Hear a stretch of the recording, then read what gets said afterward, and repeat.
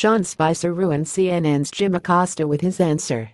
White House Press Secretary Sean Spicer argumentatively discussed the issue of fake news today after Trump accused the reporters of doing it so.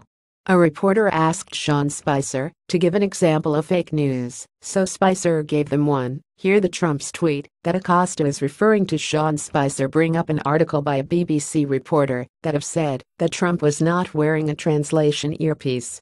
On Friday, the president was having a great discussion at the G7, and someone from the BBC, and ultimately an incoming reporter for the New York Times, retweeted that the president was being rude by disrespecting the Italian prime minister, Spicer said. When in fact, you all in all of the meetings watched the president with that one earpiece that's been used by all the other presidents. That's just fake. The BBC have corrected the mistake on the article in less than 2 hours later, the reporters said to Spicer. I was asked to give an example, and I did it, Spicer shot back. Watch more video below. Please share this post on Facebook if you support Trump and Spicer. Do you think the mainstream media is reporting fake news? Scroll down to comment below. HT Donald Trump News.